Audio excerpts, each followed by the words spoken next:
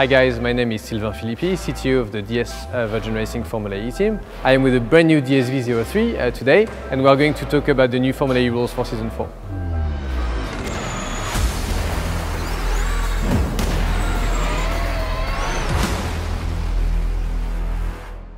So in Season 4 this year, which we're about to start, we have new races, Santiago, Zurich and Rome. There are also a lot of new drivers in Formula E in Season 4, but the most important one, of course, is our own Alex Lynn, who was our reserve driver and raced in New York.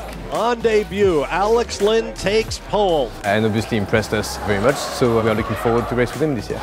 So the main rule change in Season 4 is yet again more power, which is a good thing, right? So we're going to race this year at 180 kilowatts of power coming from the battery and the powertrain, which is an increase of 10 kilowatts compared to the 170 last year. And to put that into context, we're racing in Season 1 at 150 kilowatts. So it's an overall 30 kilowatt increase, which is quite significant. So another addition in Season 4 compared to last year is for the first time a rookie test, which will happen mid-season on the Sunday after the race in Marrakesh. And it's very interesting because it allows us for the first time the opportunity to test new drivers and also to have a further chance to develop the car. So we will make the most of that day. The last rule change is for double headers. We have quite a few coming up in Season 4.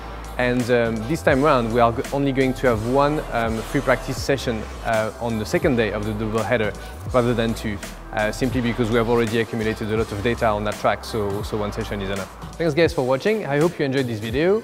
To subscribe to our channel, click here, and to watch more videos, click here.